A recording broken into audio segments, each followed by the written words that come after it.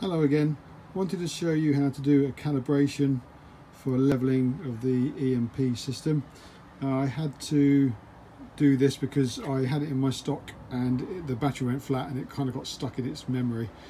So when I went to try and level it normally, it would reset to where it was previously. So I thought I had to do a calibration. It is in a manual. It's very easy to do, but there's no video, so I thought I would do it. So what you do is you go to manual, and I've done this already to save time, but basically you set it to manual and then you use a level to get it absolutely spot on, both across the axle and nose to tail. So when it's both absolutely spot on using the manual, so you know that it's dead level, then just go to home. That's hard to do. Put it down there.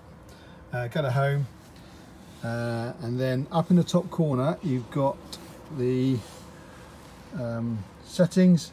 The default is 0000 and then OK, and then you can see general, you've got calibration there. So if you hit the calibration and then store current position as level, hit that. I won't do it because we've already done it, but it says this action cannot be reversed. Do you wish to proceed? Hit yes. It doesn't actually do anything, it just kind of sets itself to where that level is.